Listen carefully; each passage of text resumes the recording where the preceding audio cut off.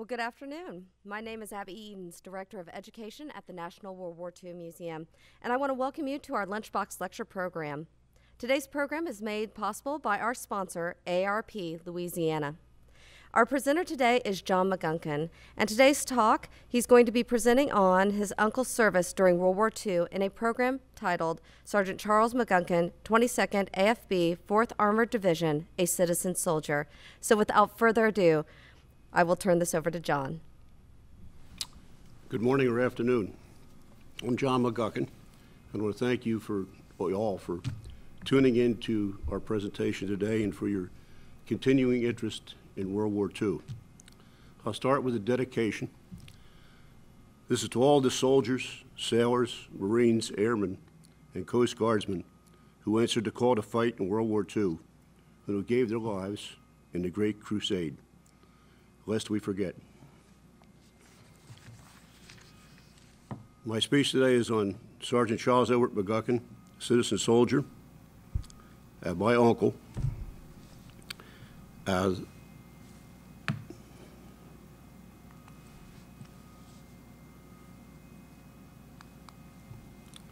photographs are of my uncle, Brother McGuckin. He was known as Brother, and I'll use the brother throughout the speech, except when he was in the war, when he was deployed. His soldiers and crewmen in his armored vehicle called him McGuckin, Charlie, or Charles. A week from today, we celebrate Veterans Day. This holiday was originally Armistice Day to commemorate our war dead from World War I. My uncle was killed in action 76 years ago on November 11th, 1944.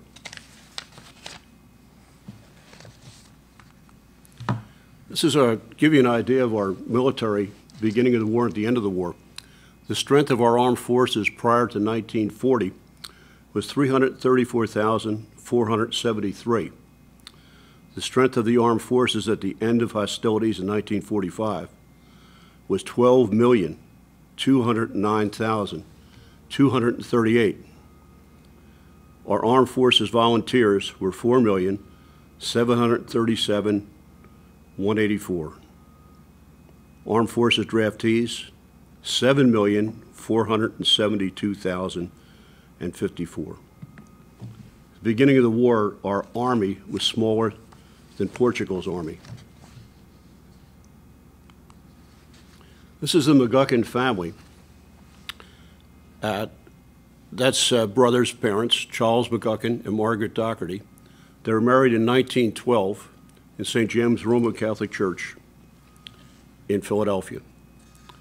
The center photo is Charles McGuckin, brother. He's on the right. His oldest brother, Jack McGuckin, my father, and a neighbor near the Market Street L station in the summer of 1920. And the final picture is brother and Jack McGuckin with their mother, Margaret, in the fall of 1924. Brother was born on March 9th, 1950 in Center City, Philadelphia. Charles McGuckin Sr. was employed as a welder and mechanic at Ford and Kendig, a manufacturer of automobile leaf springs. He helped build the Patterson Oil Terminal's bunkering facility on the Schuylkill River in Philadelphia and stayed on as a yard foreman. Patterson Oil provided fuel oil for the many ships using the Port of Philadelphia. The facility also provided diesel fuel, heating oil, and other related oils for use in the city's homes and factories. Margaret McGuckin was a homemaker and an excellent cook and mother to her two boys. The family moved to Southwest Philadelphia in 1918, buying a new house in the Most Blessed Sacrament Parish. The houses were built in rows of usually 10 houses. The new house on 53rd Street was 3 stories with a full cellar and 4 bedrooms. There were no supermarkets, and food and household items were bought at neighborhood grocery stores. Dairy products, milk, butter, and eggs were delivered by the milkman, driving a horse-drawn wagon. There was a butcher shop, grocery store, bakery, and barber shop within a block of the new house, 2 movie theaters, a hardware store, drugstore, a library, and 2 saloons, which was necessary at the time, within 4 blocks.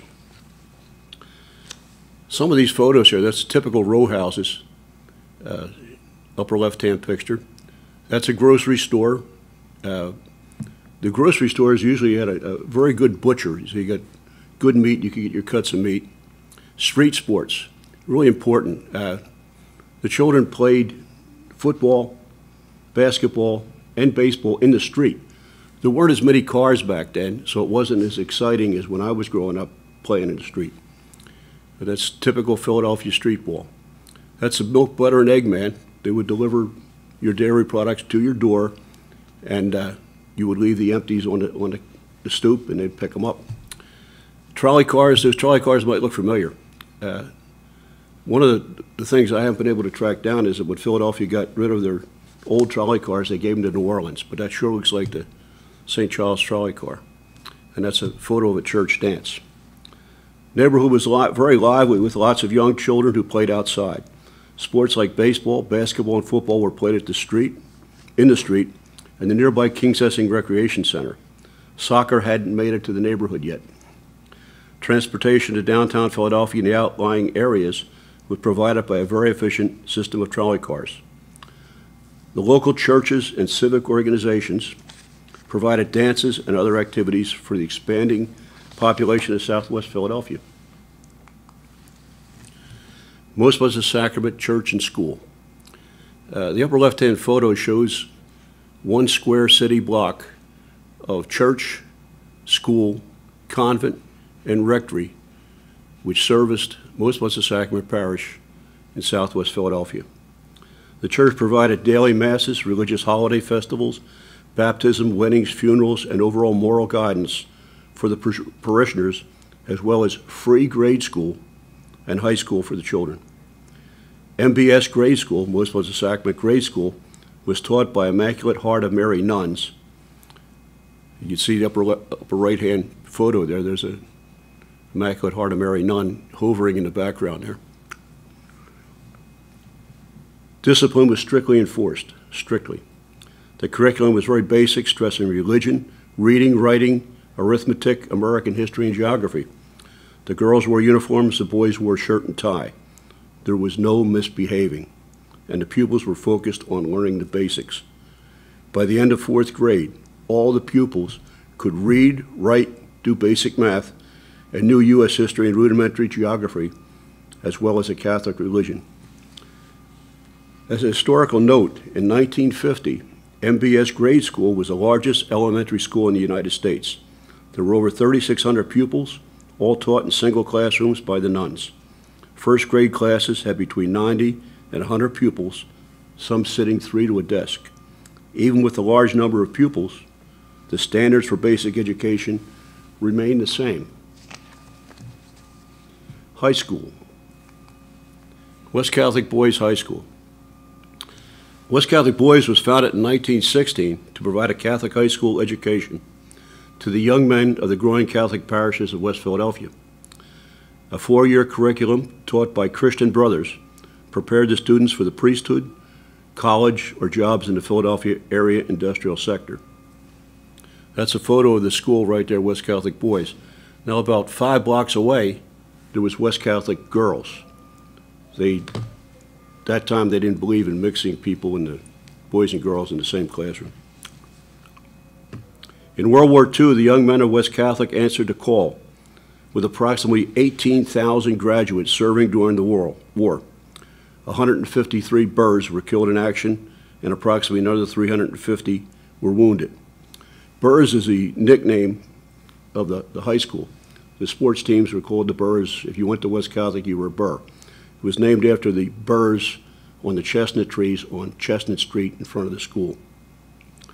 Charles Edward McGuckin, class of 1933, was among those killed in action.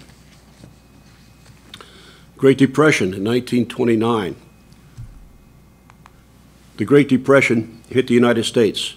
There's widespread unemployment with thousands of workers on the street looking for work and standing in bread lines. The McGuckin family was no stranger to these hard times.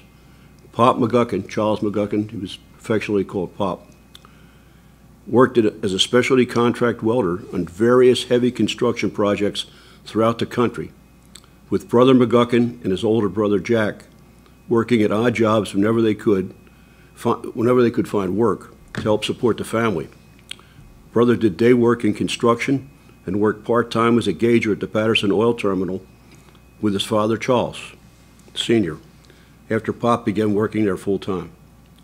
In 1936, the country began to rearm, and new construction vessels for our expanding Navy were started at the Philadelphia Naval Shipyard. Brother McGuckin was able to get a job as a pipe fitter helper working on these vessels. The photographs is a typical bread line. These guys are waiting in line to get some soup and some bread. Day labor jobs, digging ditches. Our people were really good at doing that. Heavy manufacturing. Every now and again you could find a job if somebody was building a locomotive or doing some heavy construction work. Construction for houses and buildings would hire day laborers. Naval Shipyard, that's the USS Washington under construction in the late 30s. This was kind of a boon to the area because they started hiring people. These are naval pipe fitters that work. The next picture. You can see it's outside work. They're working on the inner bottom of a ship putting the pipes in. Trip to Honduras, 1936. How does a guy from Southwest Philadelphia wind up in Honduras dressed up in riding clothes? In 1919, brother's aunt, Jeanette, married the son of the president of Honduras, Harvey Roman Bogran. He was the finishing college medical school at the University of Pennsylvania. He became the chief medical officer for the United Fruit Company. In 1936, in September 36, brother took a trip to Honduras to visit with his family and to inspect the banana plantations and the lumber mills. Apparently he rode some horses when he was down there. He went on the SS Musa, which was a United Fruit Company, a banana boat. It was a refrigerated cargo carrier going from Honduras to ports in the United States. After being there about 2 months, he returned to the United States with his two young cousins, Betty, 16, and Peggy, 14, and they remained in Philadelphia to attend school and to learn English.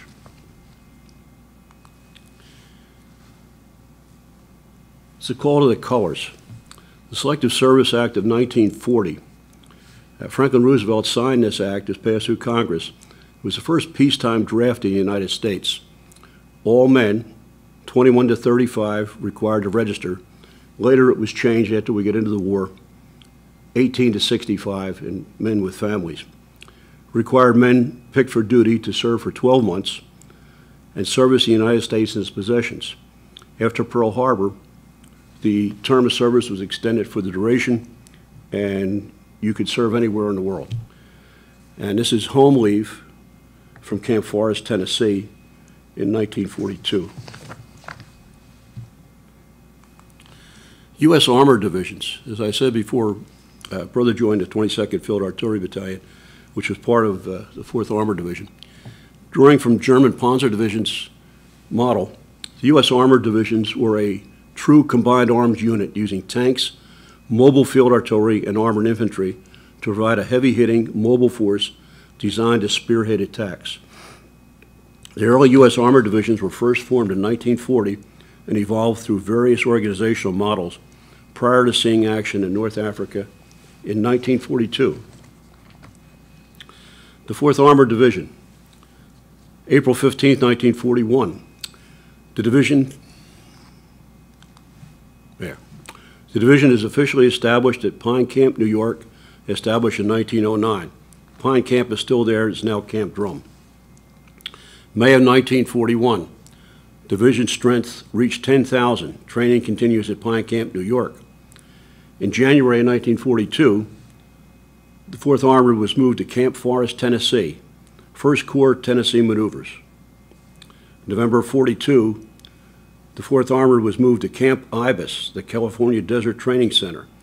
The center was commanded by Major General George Patton, who we'll hear of later. They lived in tents. It was very hot. They got a gallon of water a man a day and 8 field rations. It was kind of rough living. 22nd Armored Field Artillery Battalion. It's one of the original components of the 4th Armored Division. Battalion participated in all the previous movements of the division. The 22nd was originally equipped with a 105 millimeter howitzer M101. This was a 5,000-pound field piece that was towed by the 2.5-ton truck, 6x, which carried the 7-man crew and ammunition.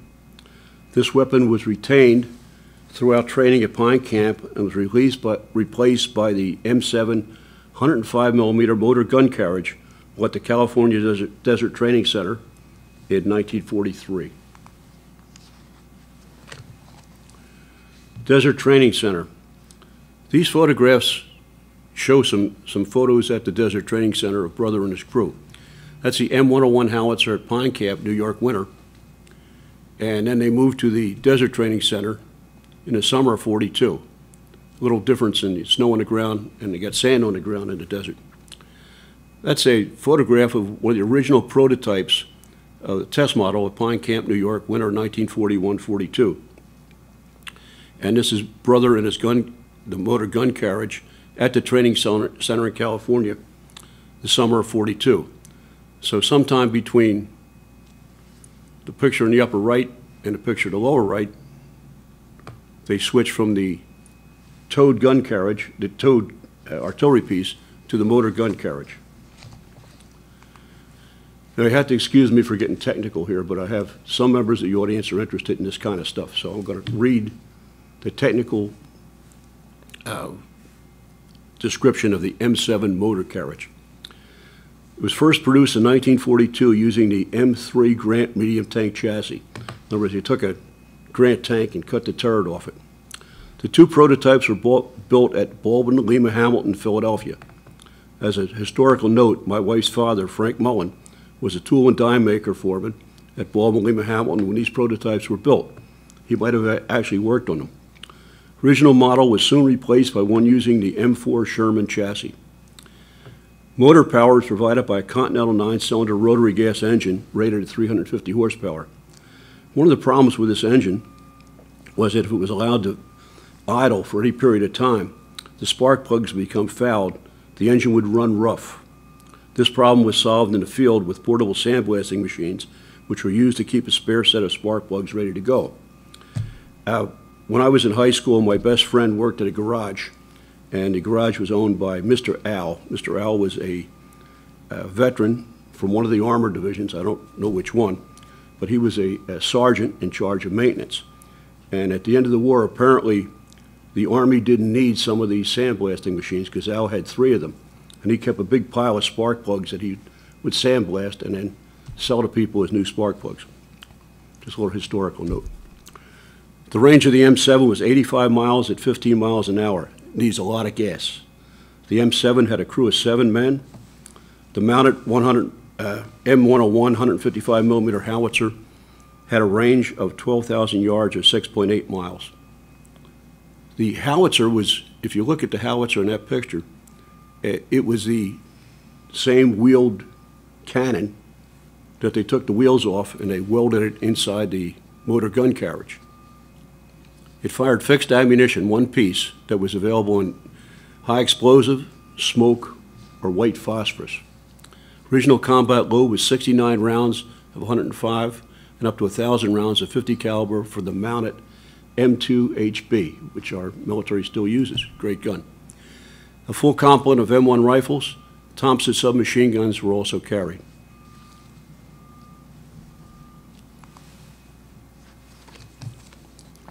Overseas deployment. June of 1943, the battalion moved to Camp Bowie, Texas. August 22nd, 1943. Sergeant McGuckin was granted his last stateside leave to stand as godfather for his nephew, John Charles McGuckin.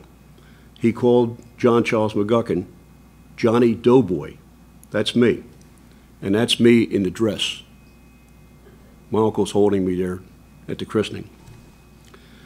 December 11th, 1943, they moved to Camp Miles Standish, Boston, port of embarkation. December 29, 1943, sailed from Port of Boston to Cardiff, Wales, United Kingdom, on board the SS Thomas H. Barry. That's a photograph of the Thomas Barry carrying troops to Europe.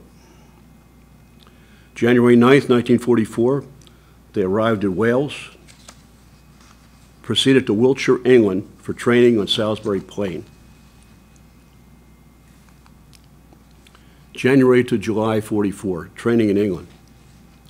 The English military and civilians were generally glad to see our troops, with some friction caused by the much higher pay rate of our troops versus the British, among other things.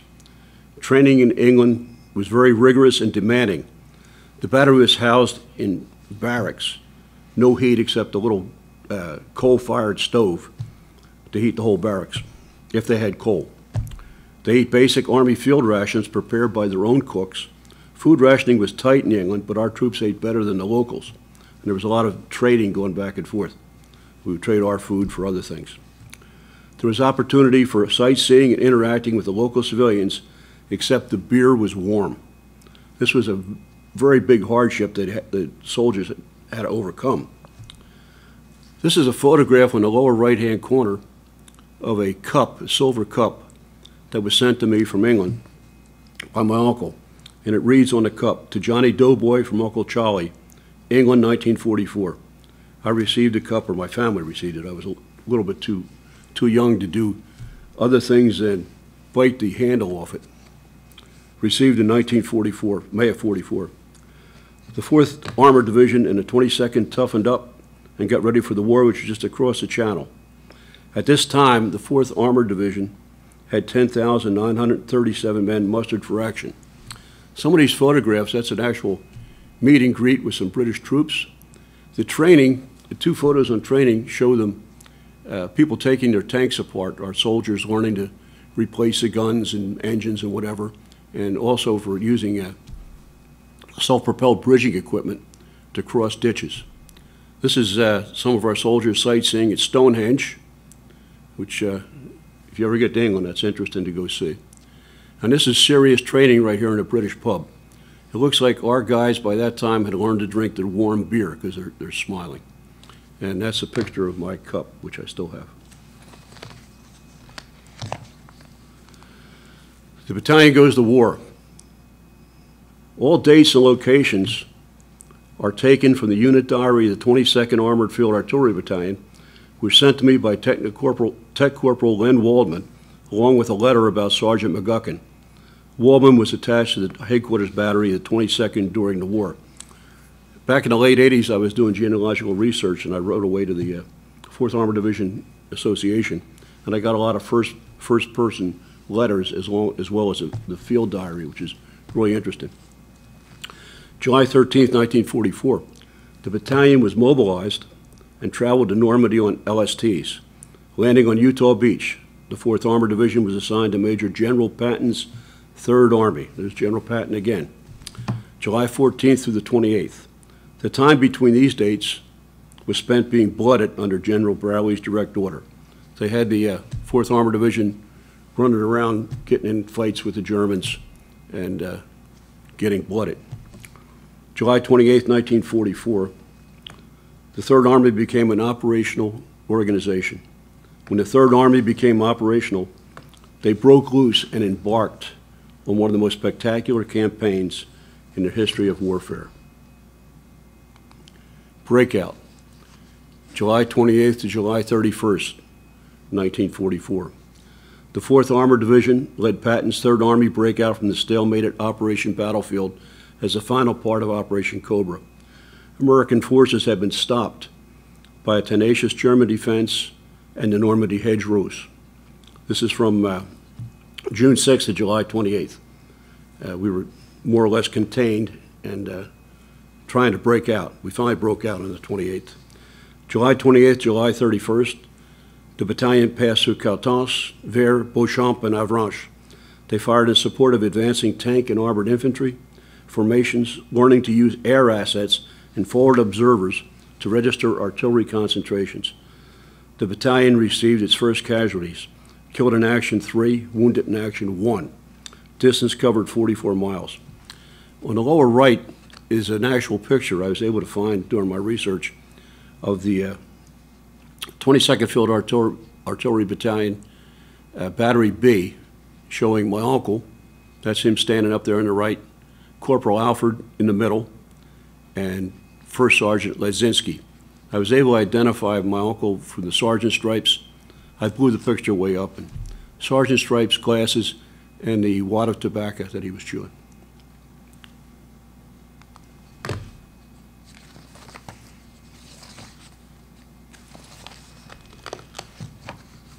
Pursuit, August 1st to August 31st, 1944. Excuse me. Starting in Avranches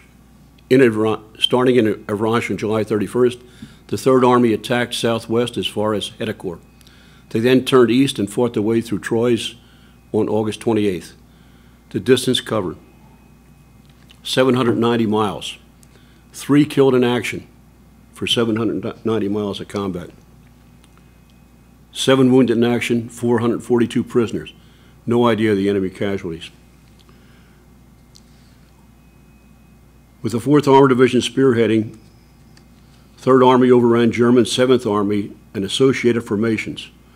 SS Panzer divisions, regular Wehrmacht units, paratroops, and the remnants of the forces defending Normandy. The battalion was halted briefly, turned 180 degrees in order to attack west on the Brittany Peninsula. They were again turned 180 degrees on August 7th at Hennebont and again attacked east, fighting through Provence and Angers, approaching Mavet on August 17. The 4th Armored Division was not stopped at Falaise Gap Debacle. They were on the right flank of Patton's 3rd Army and continued to advance while thousands of German troops, along with most of the staffs of the defeated German formations, were allowed to escape at Falaise. They reached Orléans on August 20th and continued to advance east, crossing the Marne at Chevillon on August 31st. Even though the 3rd Army was repeatedly stopped and slowed down by higher command rationing their gas and other supplies, Patton managed to continue the offensive. Again, 790 miles covered in a month.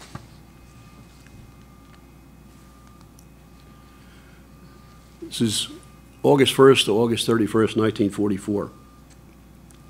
The 3rd Army was constantly starved for ammunition, food, and especially fuel during this advance. There was a tendency from higher headquarters, Bradley and Eisenhower, to divert supplies to Montgomery, who was slowly advancing, very slowly, to the north. At the same time, General Lee, not Robert E. Lee, this is World War II General Lee, was the head of the U.S. Quartermaster Corps in Europe. He used large amounts of gasoline and other supplies to move his enormous staff to Paris, where they continued to use supplies that were desperately needed by the advancing Allied frontier armies. The 3rd Army continued the rapid advance by finding fuel and other supplies meant for the American 1st Army. 3rd Army quartermasters converted kitchen trunks to carry gas, diverted 1st Army gas trucks to their own depots, lived on sea rations, foraged food, and captured German supplies.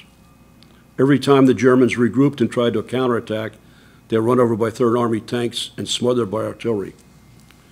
The 3rd Army was finally stopped out of gas on September 1st at Chalane. They were able to restart a limited offensive on September 5th through September 25th, where they were stopped at Héricourt. During the stops between September 2nd and 10th, the battalion received hot chow, mail, and a visit by Red Cross clubmobiles. During this advance across France, they weren't able to eat properly. They just ate field rations, and they didn't have the mail and other resources. Once they were stopped, things caught up with them.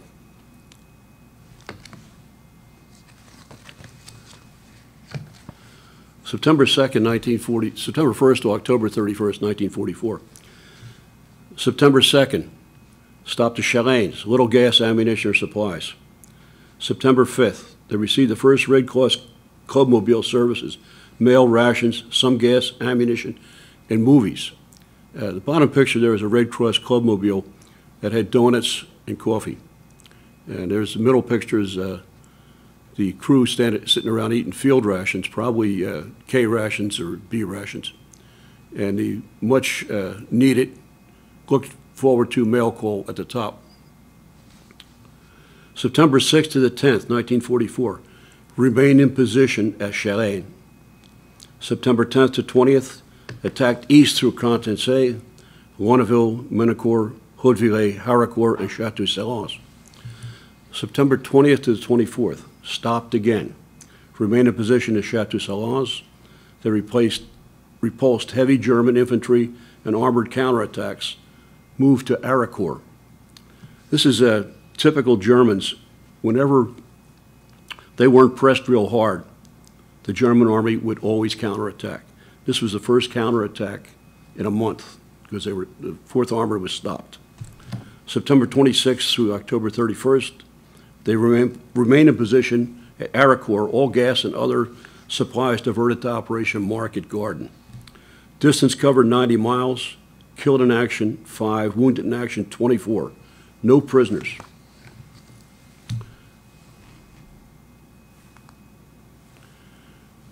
Stop, September 1st, October 31st, 1944. This shows the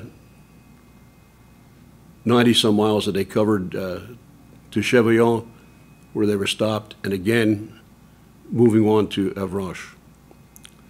Third Army's advance was stopped on September 1st at Chalane and continued until September 26th at Haraucourt, with many stops and slowdowns due to the lack of essential supplies, mostly gasoline.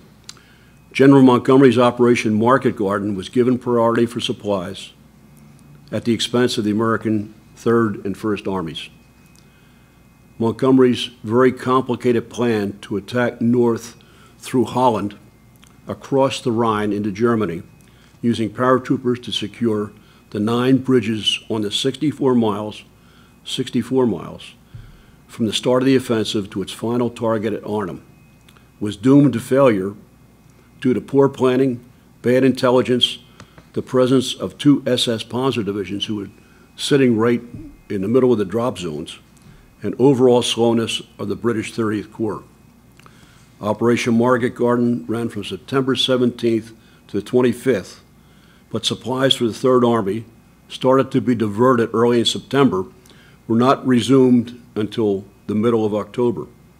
Operation Market Garden was a complete disaster, costing the Allies over 17,000 casualties, and essentially destroying the British 1st Airborne Division and the Polish 1st Independent Parachute Brigade. The American 101st and 82nd Airborne Divisions were also decimated. The 3rd Army's supply problem continued until the middle of October, with the 4th Armored Division sitting idle at Haraucourt for 5 weeks, while the Germans were able to resupply, reorganize, and fortify around Nancy and Metz. By the time the offensive was resumed on November 9th, the weather had severely deteriorated. The Germans were well dug in and made the 3rd Army pay for any advance. November 9th to November 30th, 1944. November 2nd to the 8th, they remained in position near Haraucourt, no gas, low on ammunition and food, heavy rains, fog, overall bad weather, limited mobility. November 9th, they began the SAR campaign. They attacked east through Viviers to Hill 260. November 10th to the 12th, out of gas, heavy fighting in Viviers, repulsed German counterattacks. Distance covered 30 miles. As a historical note here, that's German Panzer Grenadiers leaving their armored car on the attack. They were pretty good troops. They were armored infantry who traveled to battle and got out and fought, got out of their armored cars and fought.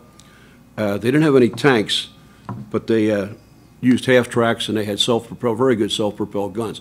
They were pretty good troops. The top is the M7 in battery in the snow.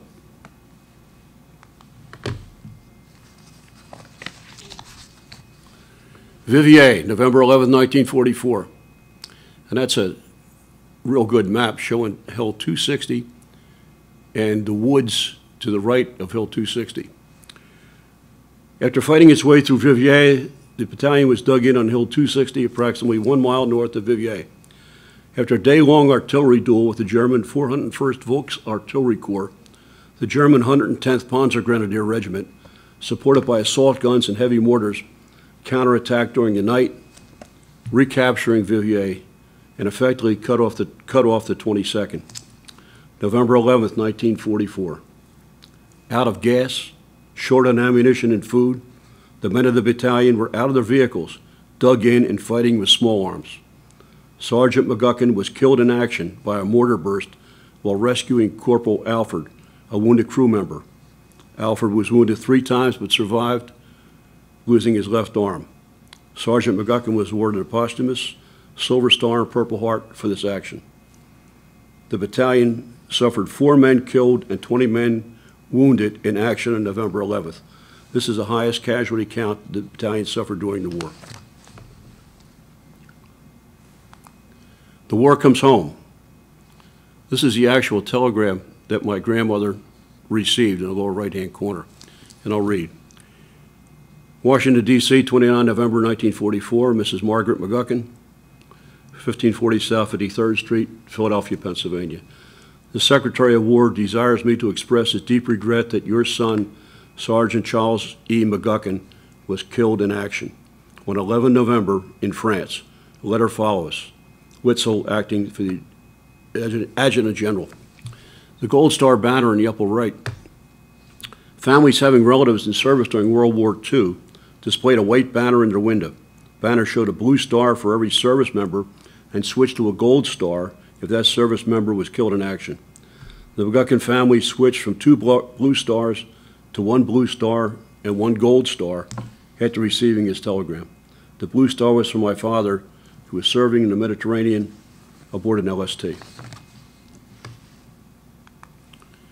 These are first-person testimonials. The first one is from Corporal Alford, written to Charles's mother, Margaret McGuckin, in September of 1945. Corporal Alford was a wounded member of Sergeant McGuckin's M7 crew who lost his left arm from a mortar burst while Sergeant McGuckin was trying to evacuate him when he was killed. Corporal Clarence to Mrs. Margaret McGuckin, September 1945. I owe you more than anyone in the world, for Charlie died helping me to medical aid. It's very hard for me to write the details of it, for it happened so fast. It seemed like a few minutes. Charlie didn't live but a short while after he was hit. He was conscious for a while. His last words were, "They got me, Alf," which he always called me. He knew what had hit him. I don't believe that anyone in the battery could be missed more than Charlie was. The next is a letter that I received from First Sergeant Lazinski in 1982 when I was doing family research. And that's a photo of First Sergeant Lazinski, and that's a photo of Corporal Alford there in the top. This is a little bit long. Charles and I were buddies from the start, both from Philly. We drank together, attended church together, took leave together, and darn near died together. Charles died in my arms. McGuckin, as we called him, was a gem of a person. I'm sure he didn't have an enemy in the world. He died in the Saar mud. The cold winter rain had been flowing for about 3 weeks, and the Lorraine pastures and countryside were bogs. There was no way to dig a foxhole or a trench. It would fill up with water. The mud and blood were the chief ingredients of the Saar campaign. We started the winter offensive the morning of 9 November. We had quite a fight in our hands, and we paid dearly for every mile we gained.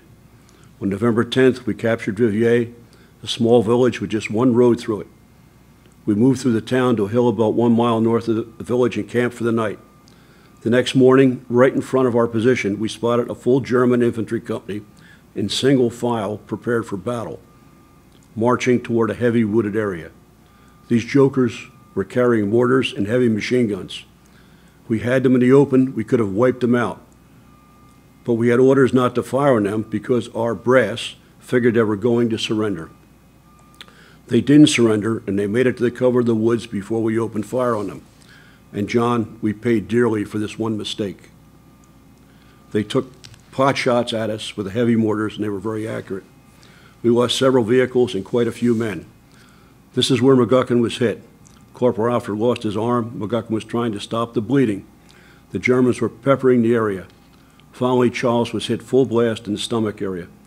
Several of us crawled through the mud to where he and Alfred were laying. I picked Charles's head out of the mud, and John, you can believe me, he died in my arms.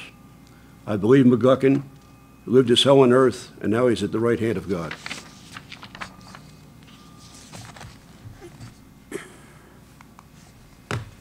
Some more first-person testimonials. That's Techno Corporal Abe Cohen, also from Philadelphia. I was a member of your uncle's Battery B. We were friends by contact in that outfit. He was among several who had come from Philadelphia, the Philadelphia area, as I was. McGuckin, as we were known to each other by our last names, was a very warm, amiable, well-liked young man. He was killed in action in one of the areas where we would receive more casualties than any other. We dished out lots more than we received, so it was really an unusual situation for those few days. Our division was repeatedly surrounded for several days. We were pounded by enemy tanks on a hill in front of us. We were originally supposed to be both artillery and anti-tank, but our howitzers were not very good anti-tank weapons. That's a very good reason why he was hit that day. He had told me many times that he thought the war would be over by Memorial Day. That's a very valid reason to remember the day he was hit. The war was over for him on Veterans Day. I don't know yet if there's such a thing as a hero in a war, but I think your uncle would be put in such a category. The next is from Tech Corporal Len Wallman, a 1982 letter. Corporal Wallman is the one that sent me the field diary. I was a member of Battery B throughout the war years, although I was attached to Headquarters Battery during combat. From a personal point of view, I knew your uncle from Pine Camp, New York days, and through our basic training in Texas, California, and Tennessee. I can honestly recall that Charlie was a good friend, a good soldier, and a tribute to your family. I also recall that if you saw someone smoking a good cigar, that person had to be Charlie.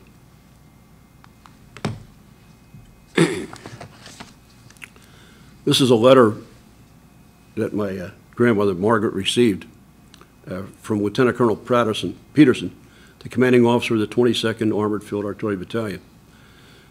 Charles had served with us for 3 years and 6 months. In losing him, we feel that we have not only lost an excellent soldier and man, but also a friend who can never be replaced. Charles was buried in an army cemetery in eastern France. A U.S. Army chaplain of the Catholic faith presided at the burial ceremony. That's Colonel Peterson's picture, and this is a field ceremony in France. Lots and lots of crosses with the Catholic chaplain reading his service for that particular fallen soldier.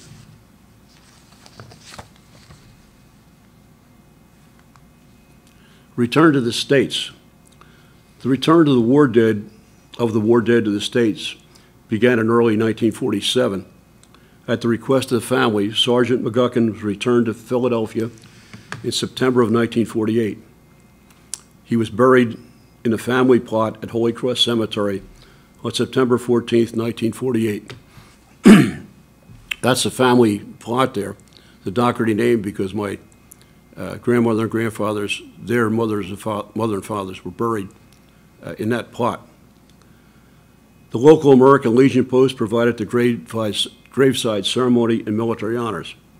I was 5 years old, but I still remember the ceremony, particularly the part where I got in trouble for running out to collect the empty cartridge cases from the 3-volley salute.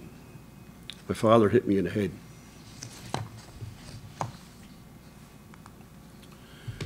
These are family and friends who served in return.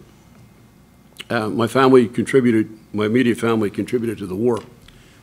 The picture on the left is my father, Jack McGuckin, third-class electrician on the LST 526, served in action in the Mediterranean. He was a foreman at Fleischmann Bakery Company after the war. He passed away when I was 14. He was a good man, Boy Scout leader, all-around good guy, and I still miss him. Next picture is George Newman, along with Joseph Newman.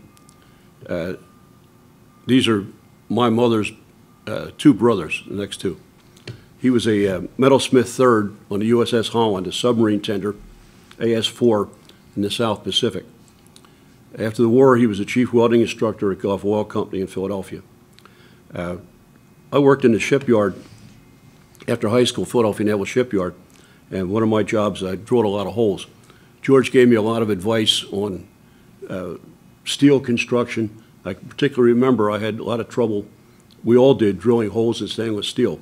And George told me that they learned during the war, because the submarines that they were working on had lots of stainless steel, to use condensed milk as a cutting lubricant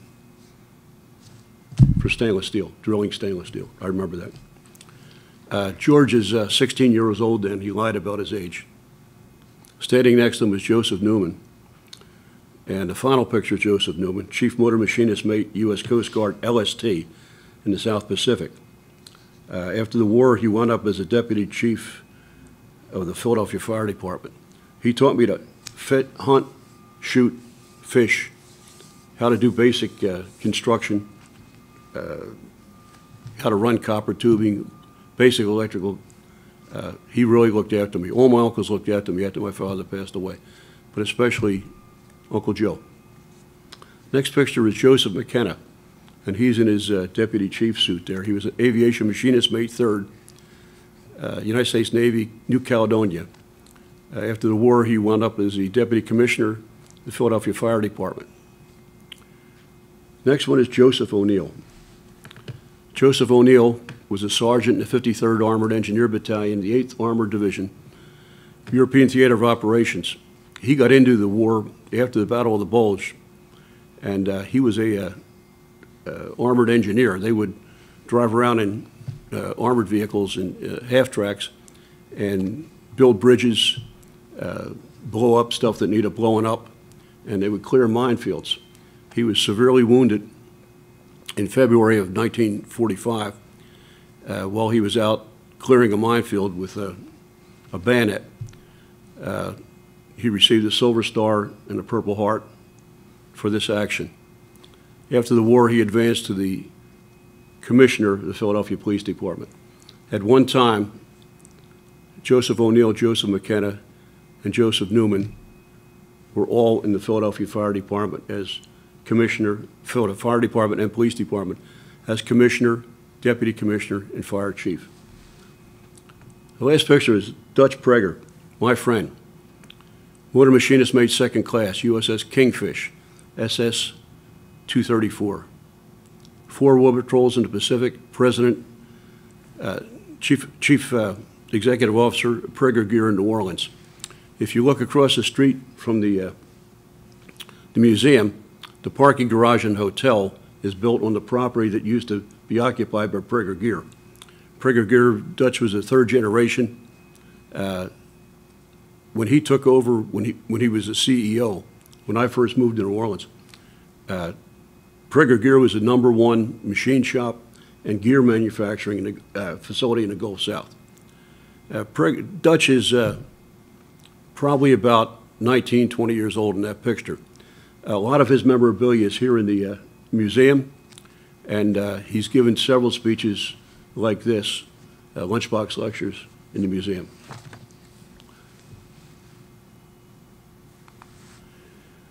Sergeant Charles Edward Brother McGuckin, U.S. Army 22nd Armored Field Artillery Battalion, 4th Armored Division. Killed in action, France, November 11, 1944. And I'll quote a poem, first verse of the poem, For the Fallen by Lawrence Binion, written in 1914. They went with songs to the battle. They were young, straight of limb, true of eye, steady in a glow. They were staunch to the end against odds uncounted. They fell with their faces to the foe. They shall grow not old, as we that are left grow old. Age shall not weary them, nor the years condemn. At the going down of the sun and in the morning, we will remember them. And that's the end of my presentation. Thank you for your attention. Well, thank you so much, John. We do have some questions. So one of the questions is about your research. So how you went about researching your uncle's service. So what are some of the, the tools that you used in order to dive deeper into, collecting his story? Most of my research was done on, first off, family oral history.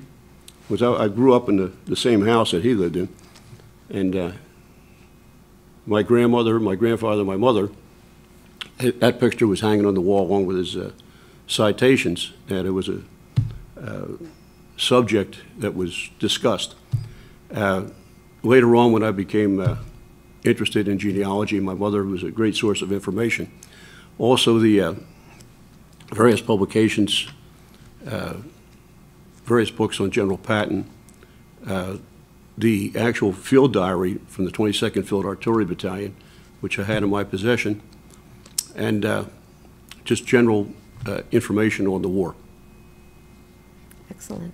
Another question is, have you had a chance to actually go abroad and see some of the places where, you know, your uncle served?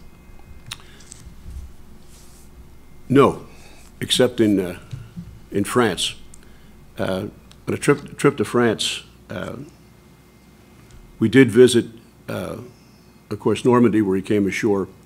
He came ashore at Utah Beach in Normandy, and we did visit Coutances, where that picture was taken, and passed through the route of the 2nd Armored Division, 4th Armored Division, at Orléans and Chartres. We made it to Chartres. But the Texas, California, Pine Camp, I haven't visited them. Okay. All right, and I think that might be all of our questions for today. So thank you, John, so much for speaking with us today and sharing your uncle's story, your family's World War II story. And thank you again also for AARP Louisiana for being our sponsor. Please join us next month, well, actually this month, on November 18th for a talk by Dr. Kristen Burton, who will be discussing vices such as drug and alcohol use during World War II. So we hope to see you again very soon. Check out all of our programs on our website, which is nationalww2museum.org. Thank you all again for joining us.